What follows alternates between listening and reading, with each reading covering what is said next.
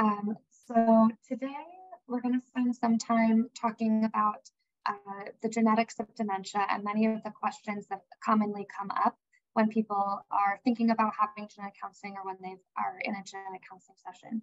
So I'm just leaving some terms up here that you might see throughout the presentation, but I'll try to use the full names of terms when speaking about them. But here are some abbreviations you might see throughout the slides. Okay. So many of you have likely heard the phrase, dementia is like an umbrella. Dementia refers to broadly a group of conditions that cause people to have problems with things like memory, personality, reasoning, but there's many different subtypes of dementia that can have slightly different symptoms, that can have different underlying genetic causes or non-genetic causes, and can have differences in the pathology, which is what we see if somebody donates their brain after they're no longer living and has an autopsy where we can look at the brain under a microscope. So there can be differences in these subtypes of dementia, but there's also a lot of overlap between them, which is why we kind of consider this a broad umbrella term that covers a lot of different subtypes here. So one of the main questions that I'm asked is dementia genetic? So the simple answer is most often there's not one single cause for a person's dementia, one single genetic cause. But sometimes there is a single difference in a single gene that can cause dementia. For the vast majority of people, they fall into what we call multifactorial. This means there's more than one factor contributing to why they developed dementia. And this can be teeny tiny genetic risk factors that combine to cause risk, but it also can be non-genetic things like environmental exposures, trauma, lifestyle factors, things that research is still really trying to figure out and understand.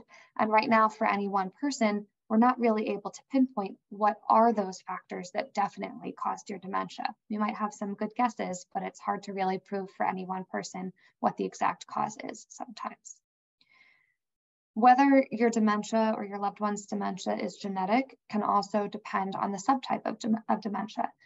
So some forms of dementia, like frontotemporal dementia, for example, have a stronger genetic component or are more likely to have a genetic component than other forms, like late onset Alzheimer's disease, for example. And so this is one of the reasons why it's really important to try to get an accurate diagnosis for a person with dementia.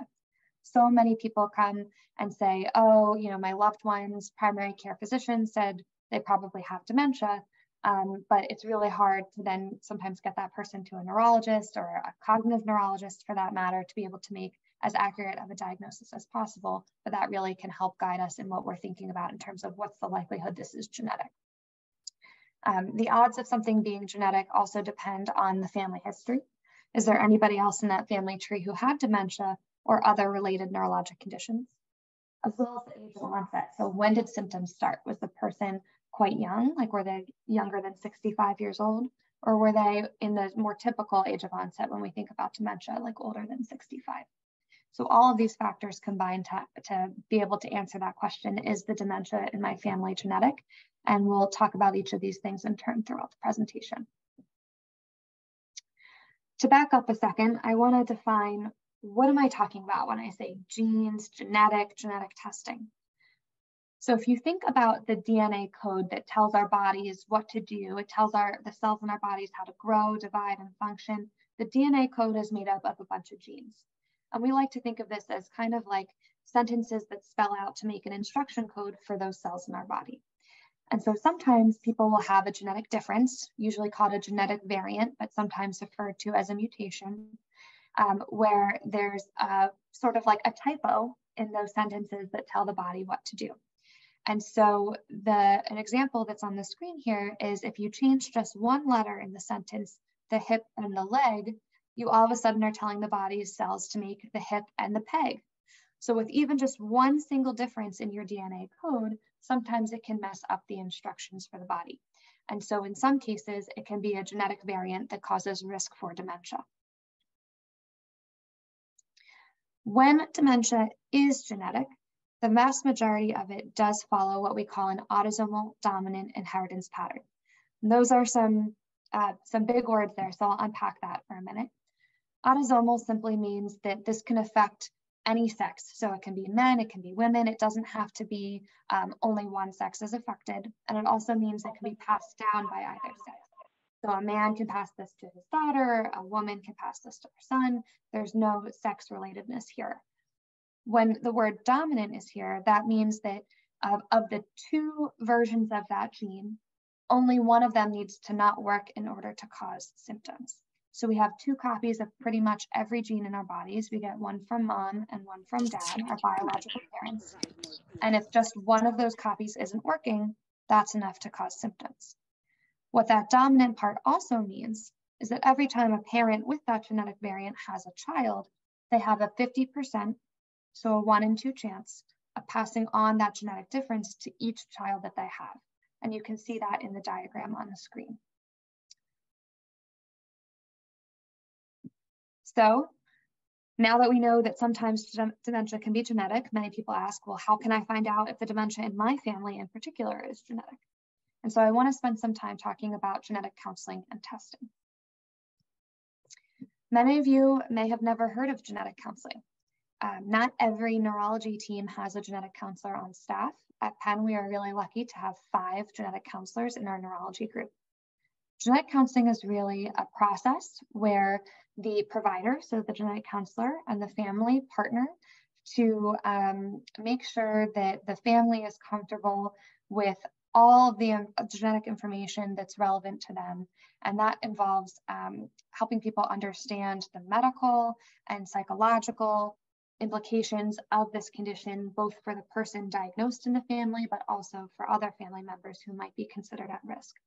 And so as part of this process, a genetic counselor will gather a family history, and they'll use that to help inform a risk assessment, to help us figure out what are the odds that the condition in the family could be genetic.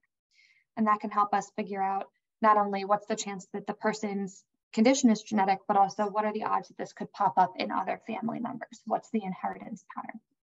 So we spend some time talking about things like inheritance, testing options, any sort of management implications that a genetic finding could have. You know, are there trials or treatments available? And connecting people to the right resources. But a big thing I want to emphasize is that in our name, we are genetic counselors. Counseling is a big part of what we do. And so we're really here to help guide you through the process from an education standpoint, but also to help you adjust to the losses you might be experiencing in your family or the other emotions that might be at play here. And so it can be a lot to adapt to living with a family member with dementia or to be the one living with dementia. And so I want to emphasize that genetic counseling is not the same thing as just having genetic testing. You can absolutely see a genetic counselor and decide not to have any genetic testing done for you or your loved one. So counseling is really a process. Our goal is not to convince you to test. Our goal is to give you the information and support you need to be able to make the best decision for you and for your family.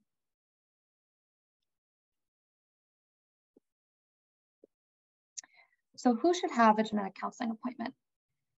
Basically, anybody who has questions about genetics or could benefit from speaking with a counselor, regardless of whether they know they want to test or not. So many people seek information and coping resources just as much as they do testing or test results. So again, genetic counseling does not have to mean having genetic testing. Also, sometimes people could have had genetic testing done a long time ago and might not have had the chance to meet with a genetic counselor, or they might have, but they might want a refresher to touch base and get some counseling. And so that's perfectly reasonable as well. When I talk about genetic testing, I like to think of it in 2 different buckets.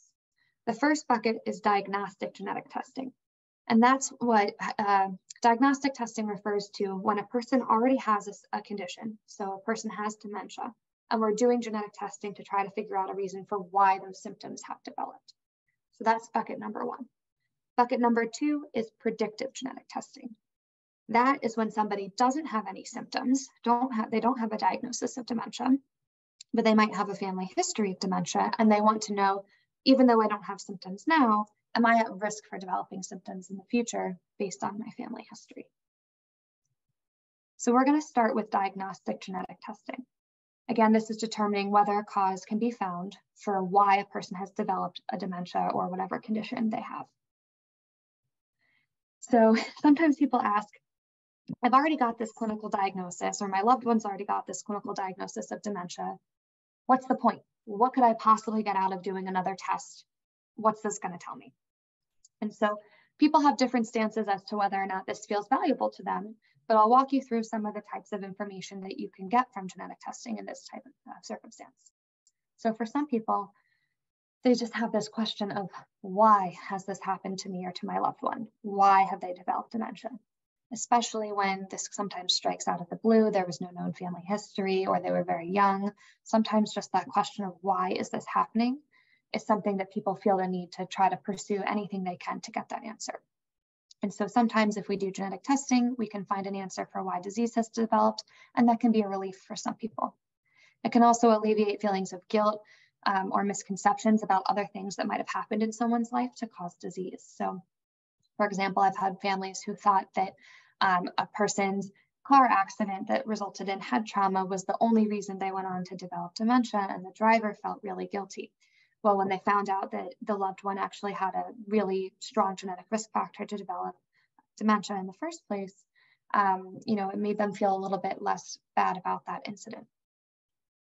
Sometimes getting a genetic diagnosis can also make it for a more accurate diagnosis. So for example, if someone had Alzheimer's versus frontotemporal dementia from a clinical standpoint, because sometimes they can be hard to distinguish. If a genetic difference is found in an FTD related gene, it can give more weight to the diagnosis being FTD, even though that's still a diagnosis that's made clinically. Sometimes that can help even save money because it can avoid having to do additional workups, more imaging, more things like lumbar punctures, although some of those things might still be clinically indicated. Sometimes a genetic cause can help people anticipate other medical needs they might have in the future. So, for example, some of the genes that can cause dementia can also cause other neurologic symptoms like Parkinson's-like symptoms or ALS, also known as Lou Gehrig's disease, for example. So it wouldn't be a guarantee that those other symptoms would definitely develop, but it could help us know what to keep an eye out for. Sometimes it can help also get an understanding of prognosis. Do people with this genetic variant tend to have rapid progression or not? What's been really exciting is that sometimes a genetic diagnosis can lead to the potential to treat or enrollment in clinical trials. This is a rapidly advancing space in the dementia world. Furthermore, sometimes a genetic diagnosis can help people make different reproductive planning decisions. Do they want to go through alternative methods of reproduction to avoid passing down a genetic variant found in the family? As mentioned before, it does provide information to family members in terms of what's their risk, and then they can consider whether predictive genetic counseling and testing is something they want to pursue. So these are some core examples of reasons that come up quite frequently for people thinking about diagnostic genetic testing, but every family comes at this from a different perspective, and the genetic counselor would explore your goals with you. Genetic testing for dementia can happen in a variety of different ways. I'm going to share with you a little bit about our approach that we tend to take at Penn. So typically we start with a focused look at genes that we know can cause dementia. And so sometimes we can send what's called a panel that looks at a bunch of genes at the same time that we know have been associated with various forms of dementia. But some genes require special separate testing that can't be done where we look at a bunch at the same time. And one of the really important genes in dementia is like that. It's called C9orf72, which you might hear called C9 for short. And that's the type of gene that gets too big compared to what it's supposed to be. It's called a repeat expansion. So if you think back to what I told you about the genes and the genetic code being sort of like an instruction manual, instead of a single letter change, like we said, the hip and the leg versus the hip and the peg, this would be like the body saying the hip, hip, hip, hip, hip, hip, hip, and the leg.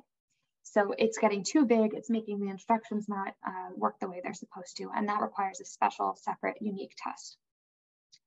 Sometimes if people start with this focused testing and it doesn't give them an answer, and they have a strong family history, or they're motivated to gather more information, we can consider broader testing called exome or genome sequencing that looks at pretty much the whole DNA code. This can be helpful as a tool for the future because as new genes are described over time as being associated with dementia, we can go back and look at the sequencing data. What is that spelling code of your genes? Because we've looked at pretty much the whole DNA code. Sometimes if people don't want to do genetic testing while the person is living, Or if they've done testing, it hasn't found an answer, and they want to make sure a sample is available in the future, even if the loved one with dementia is no longer living, they'll consider something called DNA banking.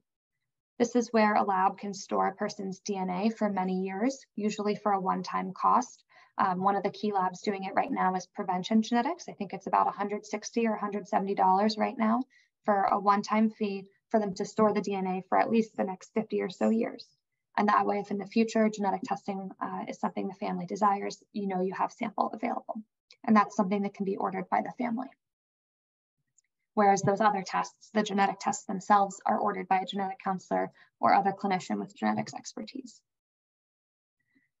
The way results can come back typically fall into 3 different buckets. The first is positive. That's where we say, okay, we found a genetic difference that explains why you've developed dementia. And that allows for all those things I talked about in terms of why people pursue genetic testing in the first place. If results come back negative or normal, this means that a genetic cause of your condition was not identified. It doesn't mean that you don't have that condition. It just means that we haven't found a genetic cause. Usually this doesn't result in any changes to medical management, but this is individual and would need to be discussed with the clinician. And sometimes results can come back uncertain. And this means we found a difference in the DNA code, but we don't have enough proof to say, is that genetic difference actually causing the symptoms? Or could it be normal variation? Like we all have differences in our DNA code, and some of them don't cause any problems at all. And so this would be up to the clinicians to do their homework. They have to do some research and figure out what they think about that variant. They would communicate that with you. And normally we just sort of follow them over time. And as more research is done, sometimes they get reclassified as either disease causing or pathogenic, or benign or normal. Sometimes there's some follow-up testing we can do within a family to help clarify the variant's role in disease, but that's not always the case. Now we're going to move from the first bucket of diagnostic testing, which we've been talking about, where we're testing a person who does have symptoms, to go to the second bucket of testing, which I call predictive genetic testing.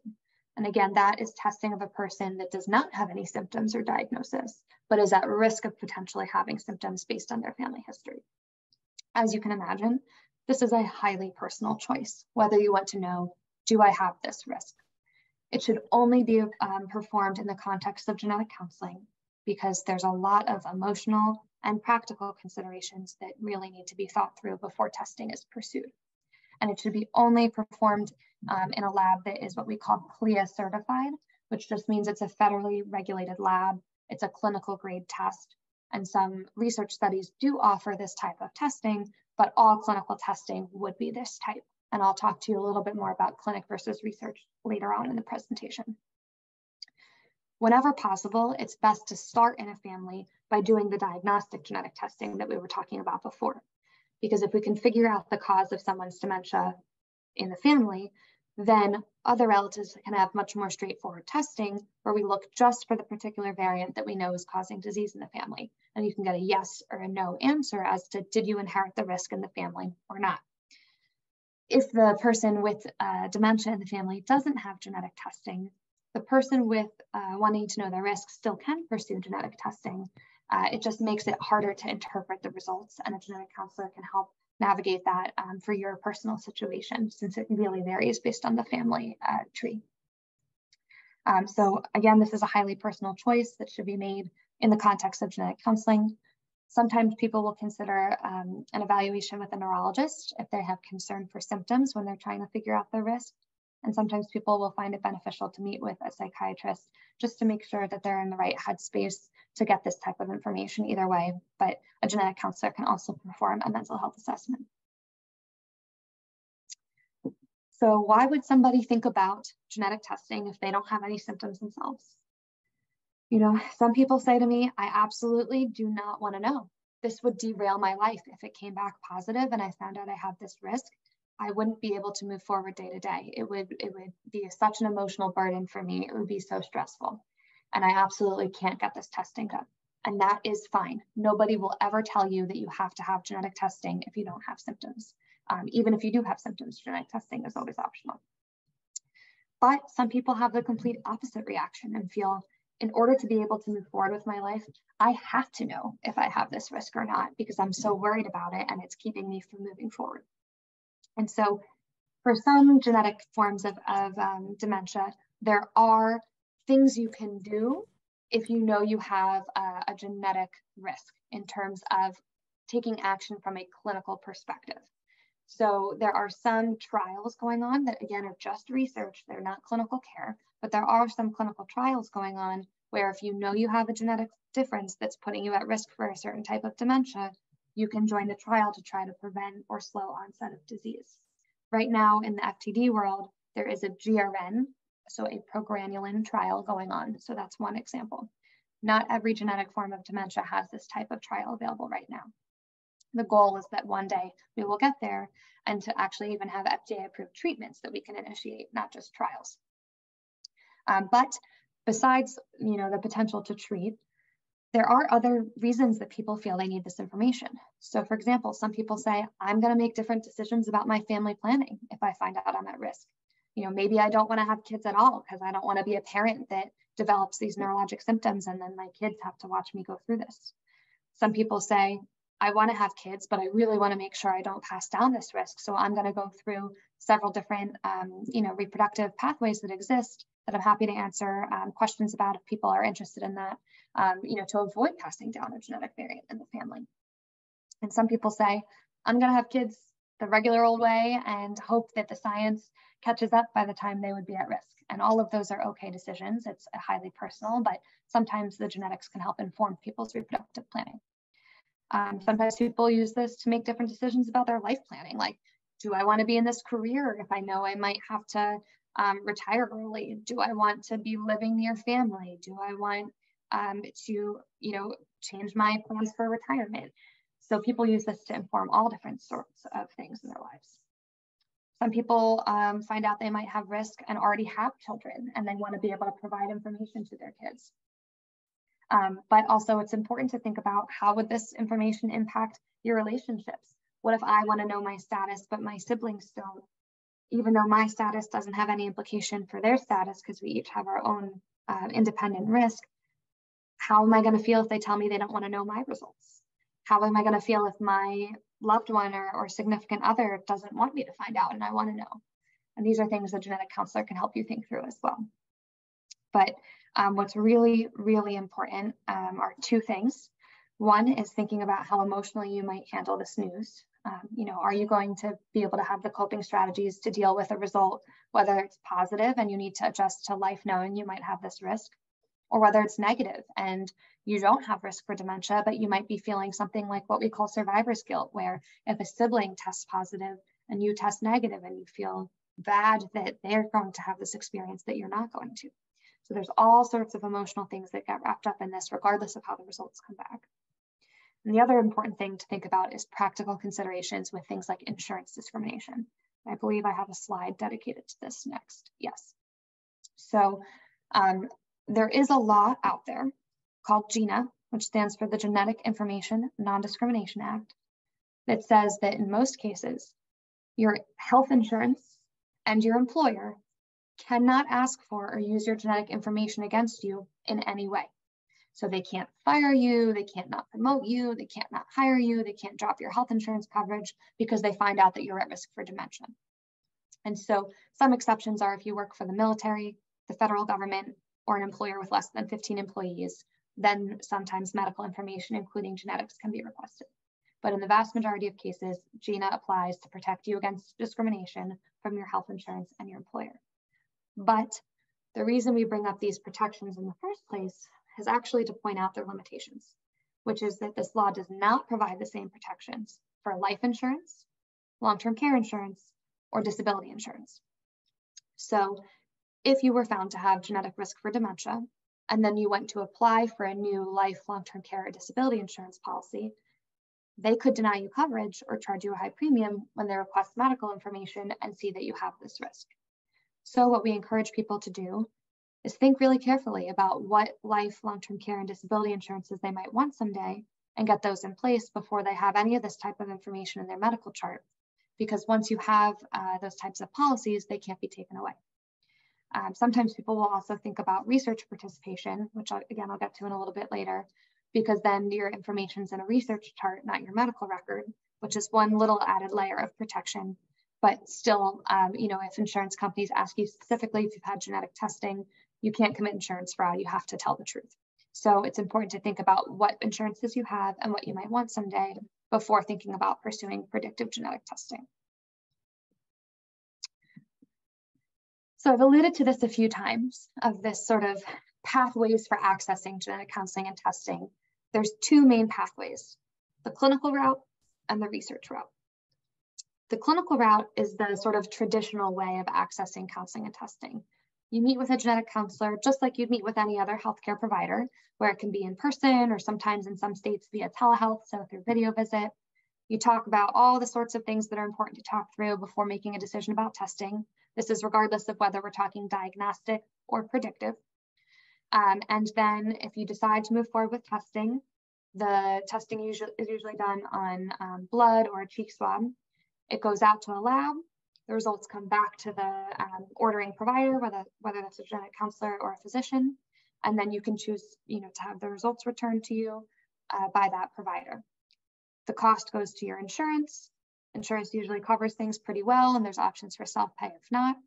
And the results are stored in your medical record, just like any other medical testing you have done. On the research side, it can vary from protocol to protocol what is available. I'll give you an example of the All-FTD study at Penn, which is a site. It's a study that has sites throughout the country. Penn is one of them, but the All-FTD, the ALL-FTD study, has the option for genetic counseling and testing as part of it. And so just like in the clinical realm, you meet with a genetic counselor, you talk about whether you want to move forward with testing, and I'll explore all the emotional and practical considerations, again, regardless of whether diagnostic or predictive. And then if you decide you want to move forward, the results come back to the study team, and you can choose to learn the results. The cost goes to the researcher, not to you or your insurance, and the results are in the research record, not the medical chart. This can vary in different studies. Some studies, the results aren't able to be returned to you. They're just done in a research lab, not a CLIA certified, federally regulated lab. And sometimes some institutions might have integration between their research records and their medical charts. So it's really important to ask questions about these things when you're joining a research protocol. So during the consent process, or if you're already a participant, you can always ask your study team. And I'm happy to answer questions about the research options we have at Penn. I don't know as much about other sites' protocols, but I'm happy to try to answer questions. Some questions we get about the logistics of testing. What type of sample do we need? So it's really something we can do on blood, cheek swab, or saliva, so spit. Buccal is another fancy word you might hear for a cheek swab. It's not something that you need anything more invasive for, so it does not require things like a lumbar puncture or anything like that. Result turnaround time depends on what test is being ordered, whether it's being done clinically or through a research study, and what that protocol would be. So what type of testing, what lab, and whether it's clinical or research. And so the vast majority of tests, I would say, are about a 4-week turnaround time. If you do the broad genetic tests, those can take about 4 months to come back. So those are things like exome or genome sequencing. And again, with research, it's important to ask questions about this when joining. So some studies will say, you'll get results back in 4 weeks, but some studies will say, you may never get results back, or we'll notify you at some point in years from now if we find something. So pay attention during the consent process. In terms of cost of testing, again, this varies based on the type of test being ordered in the lab, and the genetic counselor or other clinician can walk you through this. But often the cost of testing is pretty well covered by insurance these days. For many people, it's $0 out of pocket. They have no copay. Sometimes there is a copay, but there's often self-pay rates from these labs. And typically the testing costs for self-pay are somewhere on the order of $200 to $300 at most. In research, the cost of testing is often covered by the study. So now back to this question, now that we've gone through what is genetic, what are genetics, what's genetic counseling, what's genetic testing, and how do I go about accessing these things? Let's come back to this question of what's the likelihood of developing these conditions in the first place.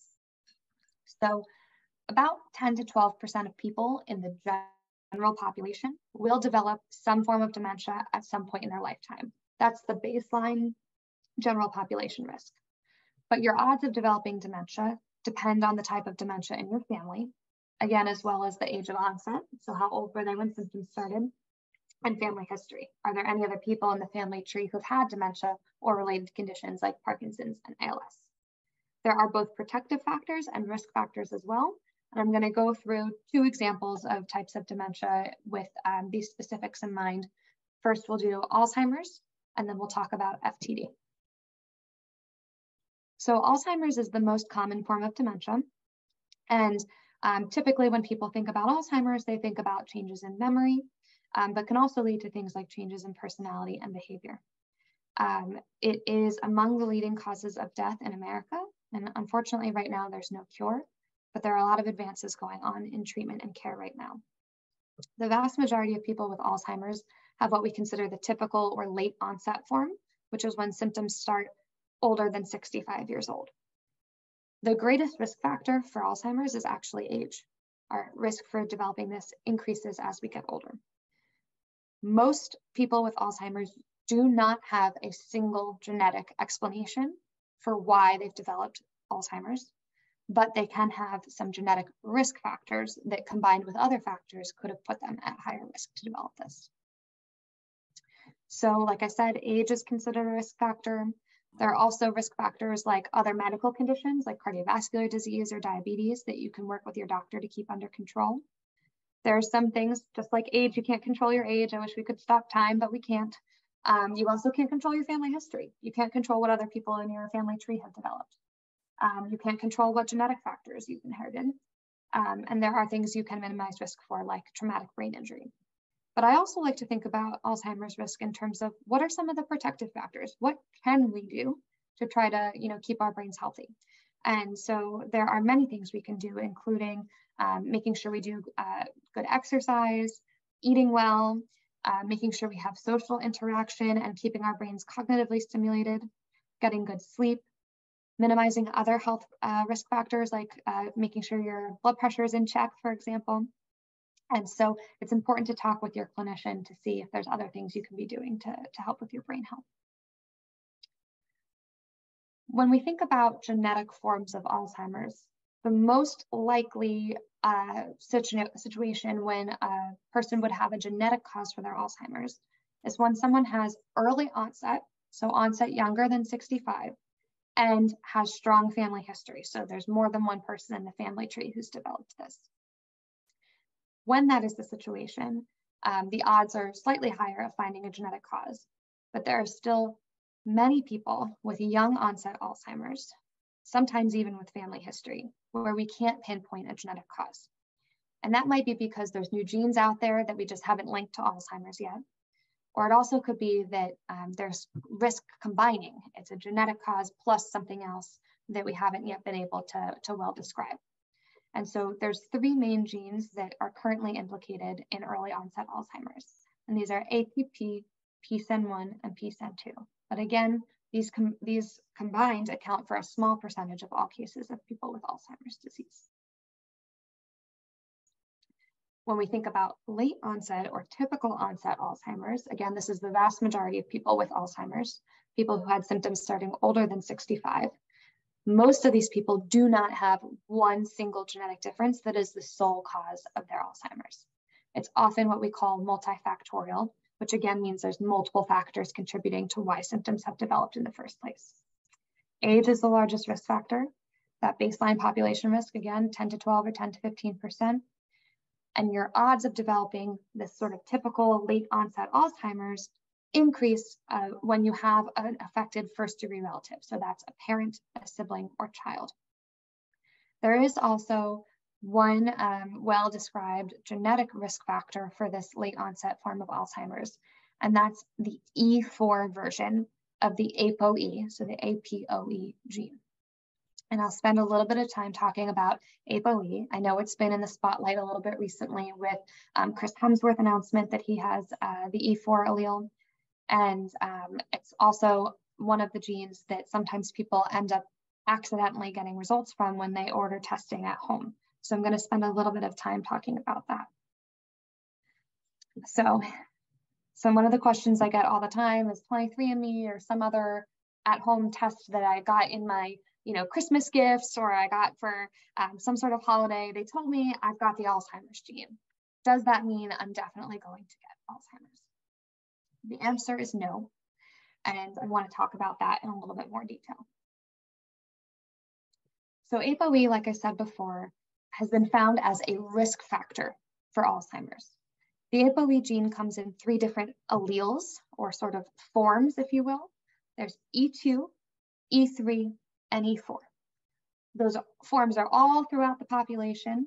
We all have 2 copies of the ApoE gene, so we all have 2 of these forms. So someone can have E2, E2, E2, E3, E2, E4, and so on and so forth, any combination of these 3 forms. The E4 version of this, the E4 allele, has been in the spotlight for Alzheimer's because having 1 or 2 copies of the E4 allele has been found to increase risk of developing Alzheimer's disease.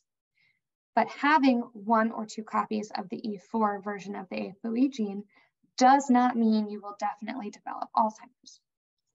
Having 1 copy increases your risk about 2 to 3 times as much as the general population, as you can see in the figure here. And having 2 copies increases your risk even more, but is still not a complete 100% chance of developing Alzheimer's. There are many people with Alzheimer's who don't have 1 or 2 copies of the E4 version. And there are many people with 1 or 2 copies of the E4 version of this gene who never go on to develop Alzheimer's. So because of that, this is just considered a risk factor variant. It is in itself not what we think as sufficient to cause disease. There are other conditions that have been linked to different variants in the ApoE gene, including some cardiovascular conditions and things like poor reaction or poor recovery from concussion, for example.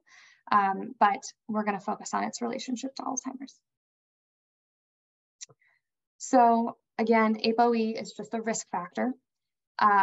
Whether your risk is increased, the extent of that depends on whether you're found to have 1 or 2 copies of E4. There's also some research to suggest that the E2 version of that could be protective. So it also depends what your other allele copy is. There's also research to suggest that this could depend on your ethnic background. It might be more of a risk factor in the white population than in the non-white population. And so our understanding of the ApoE risk is still very much evolving. We also need to think about family history. If you've had genetic testing through something like 23andMe and you're found to have the ApoE 1 copy of E4, but you've got a really strong family history of everyone developing Alzheimer's in their 40s and 50s, you might not have had the appropriate testing. You might need to have evaluation for genes like APP, PSEN1, and PSEN2 to fully characterize your risk. And that's why it's so important to meet with a genetic counselor, which is often not available as part of these at-home tests. So ask your physician if you can meet with a genetic counselor if you have questions about these sorts of things. Currently, the established guidelines for genetic counseling do not recommend people who don't have any symptoms think about having testing for ApoE to see if they have risk. And that's because it's just a risk factor. There's not great clinical utility at this point. There's nothing we would do differently to intervene if you were found to have 1 or 2 copies of E4 and didn't have any symptoms. So this is typically not offered clinically, but it's something that you can absolutely speak with a genetic counselor about. And if you felt really passionately about pursuing it, a genetic counselor would be able to order it for you. So again, I just mentioned that the ApoE testing is not recommended for asymptomatic individuals at this time, but a person might still feel that it has personal utility. This has value to me. Knowing this information might make me, eat healthier or exercise more because I know I have this risk. So even though there's not clinical utility at this time, it wouldn't change management or reproductive decisions for an asymptomatic person. If you have personal utility or use for this, we can consider the testing. But I do want to give a plug that utility is evolving from the clinical perspective. Many of you have probably heard of the drug lecanemab that's been recently approved. That is a drug where ApoE testing might be something that people consider if they have mild cognitive impairment and are thinking about taking lecanemab. And that's because in some of the studies that were done for that drug, people were found to have increased risk of side effects, of adverse reactions, if they had 1 or 2 copies of the E4 version of ApoE. And so if you are you or your loved one has mild cognitive impairment and you're thinking about taking lecanemab, it's important to ask your neurologist if they will consider ordering ApoE testing or letting you meet with a genetic counselor to consider this, because it might weigh into your decision-making about taking that drug, because it can change the risk-benefit analysis that you might do in your head before making a decision. I'm now going to switch gears and talk a little bit about a different condition, frontotemporal degeneration, or FTD. And FTD comes in a bunch of different variants, so one is the behavioral variant, and that is the one that is the most likely to have a genetic underpinning.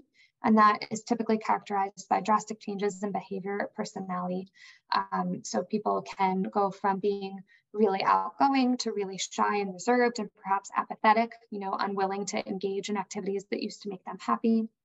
They can also go from really reserved to really outgoing and might have a hard time controlling their impulses. So they might make bad decisions like shoplift when they have money in their pocket, or all of a sudden start making a bunch of purchases that they wouldn't normally make and drain their bank accounts. They might be able to not control their sexual impulses and can get in trouble with that. There's a lot of different symptoms that can pop up, but those are just a few examples. There's also language variants, or the aphasias. And this can be trouble putting words together in a way that makes sense. So you can have people trying to speak and the sentences just don't make sense. You can have people having a hard time understanding the meaning of words. Again, there's a lot of variance even within the language forms of this condition. And sometimes people can develop both behavioral and language symptoms. There's also a strong overlap between FTD and ALS, or Lou Gehrig's disease. So some of the genes that can cause FTD can cause ALS as well. There's also overlap with Parkinson's, and again, sometimes there can be a hard time to clinically distinguish FTD from Alzheimer's because the symptoms can have overlap. So I just mentioned that there's overlap between FTD and ALS. There's a growing understanding that clinically we are seeing people with symptoms of both conditions. From a genetic perspective, the same genetic difference can cause FTD or ALS or both in the same person or the same family, depending on the gene. And from a pathology perspective, there's some shared pathology there. So for example, TDP43 is the pathology in some people with FTD and some people with ALS.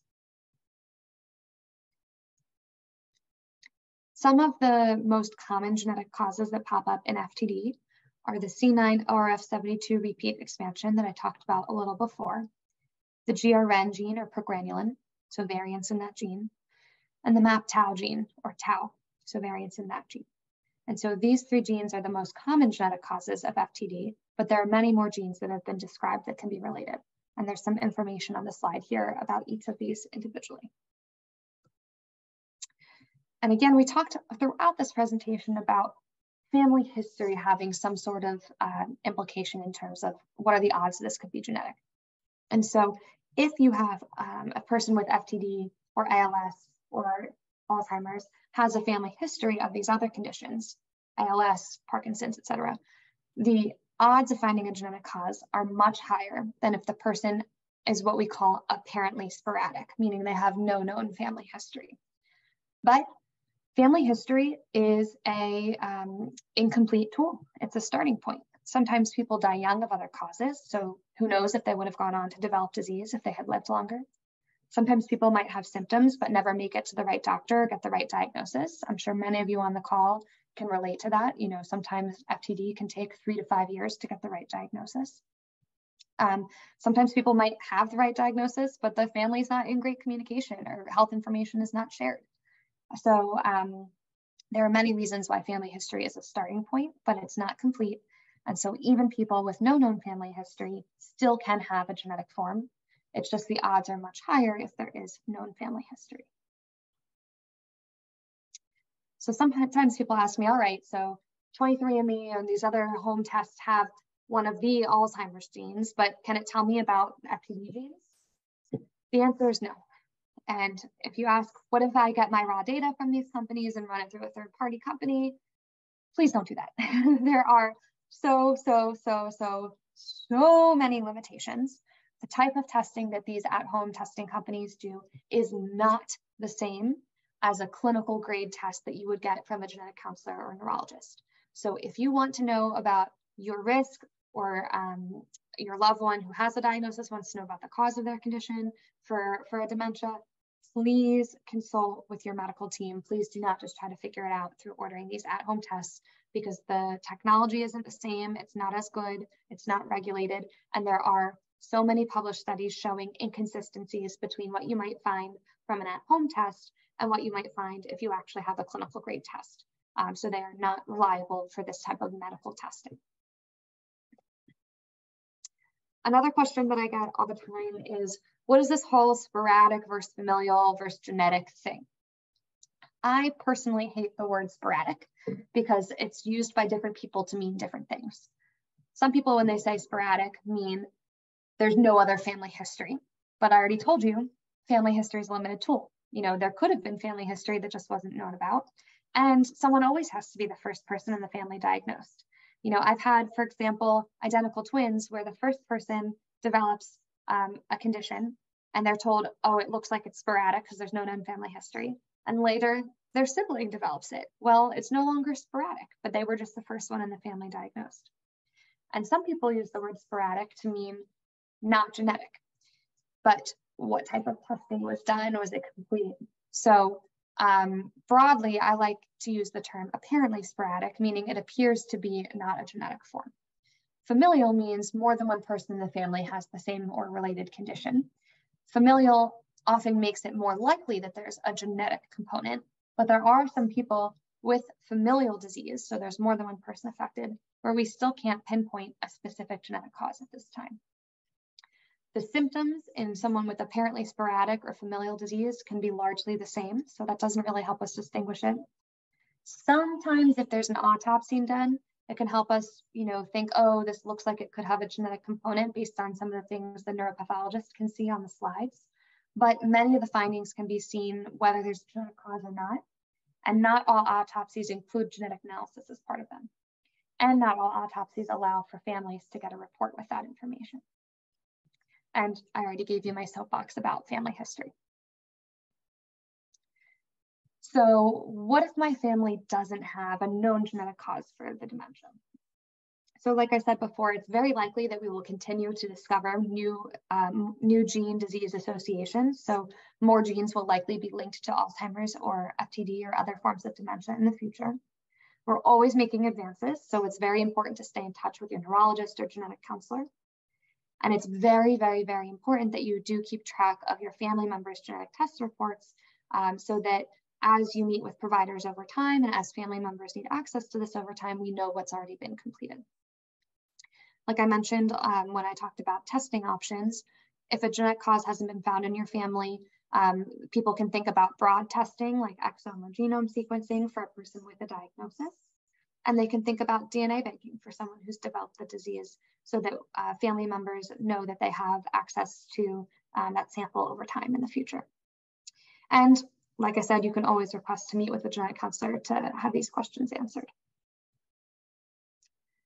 Sometimes someone in the family, like a parent, for example, will have dementia and either no genetic cause was able to be found on testing, or they passed away before testing could be done, or they said, I absolutely don't want to be tested.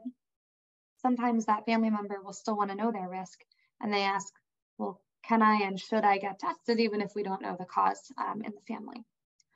So again, I take this back to what is the type of dementia in the family. Some of them have a stronger genetic component, age of onset, family history, as we've been talking about. So broad testing, yes, is available, regardless of the type of dementia in the family. But the odds of that testing finding something depends on all those things I just mentioned. And the problem is that if we don't know the cause of disease in the family, if someone's got, some form of dementia, whatever the condition is, if we test you broadly for genes that we know are associated with dementia, it can either come back positive and we say, okay, yes, you have risk. It could come back uncertain and we say, we don't really know what to make of this because we don't have anyone with the condition to test to clarify it. Or it can come back negative or normal, but that negative isn't a true negative. That negative could either mean that someone in the family who had dementia had a genetic form and you just didn't inherit it because we looked in the right spot. Or it could mean that person in the family might have had a genetic form, but it might have been one of those newer genes that we haven't even discovered yet. and therefore we didn't test you in the right place. And so your result's negative, but we didn't actually rule out your risk. We didn't test you for the right thing. Or your loved one could have just had dementia, but not had a single genetic cause, and we just wouldn't be able to prove it. So testing without knowing the cause of the condition in the family is possible. It's just really hard to interpret results and might not be able to give you the reassurance that you're looking for with a normal result. So again, really important to talk through that with a genetic counselor. And they would walk through, like, what are your goals? How would you use this information? What would this change for you? And also you need to think about the family. If you get genetic testing, is that going to automatically reveal anyone else's genetic status? So for example, if a person in the family has dementia and the child really wants to know their genetic status, but the person with dementia doesn't want to test, well, if the child gets tested and finds they have a genetic form, that automatically reveals that that's probably what the parent has too. And also then, their siblings would be considered to be at risk as well. So there's a lot of family dynamics to consider before pursuing this. Sometimes, you've made it through this whole journey of getting you or your loved one the right diagnosis, and it can be years, it can be a roller coaster of emotions, it can be way too many providers that you had to see to be able to get this diagnosis. And then pursuing a genetic diagnosis can feel like you're starting a whole new journey. You're getting on a whole new roller coaster. It can be, an answer to why. It can give you that relief and understanding, but it can also, throw you into feelings of anger. Like, why did this have to happen to us? This is unfair. It can be, making you feel sad, like experiencing this as a loss, grieving this new diagnosis. But it can also give you a sense of control and, the ability to plan. But then you get down that roller coaster and then it's, well, what do I have to communicate to the family? And that can lead to fear and stress. But again, can then empower family members to have that control and planning. So this can be a roller coaster, and that's why it's really important to do this with the help of a provider. So I want to just wrap up with a few key summary points here, and then I'm really looking forward to answering any questions that have come up. So the vast majority of dementias do not have a single genetic cause for most people who develop them. In the FTD spectrum, C9, GRN, and MAPT are the three most common genes, whereas APP, PSEN1, and PSEN2 are the three most common for early onset Alzheimer's, with ApoE, E4 being the most common risk factor for late onset Alzheimer's. Having a family history of other people with neurologic conditions increases the chances of finding a genetic cause, but you can still have a genetic form of the condition even with no known family history. Genetic testing is available. Genetic counseling is available even if you don't want testing. And whenever possible, it's best to start genetic testing in a family with someone who has the diagnosis. Please, please, please, please, please talk with a genetic counselor if you have questions, you need support, even if you know you don't want to test. And again, genetic counseling is not the same thing as genetic testing. So thank you so much for your time and your attention. I have some resources here that I'll leave up for a few moments. And I'm looking forward to Allison giving me some questions from the chat.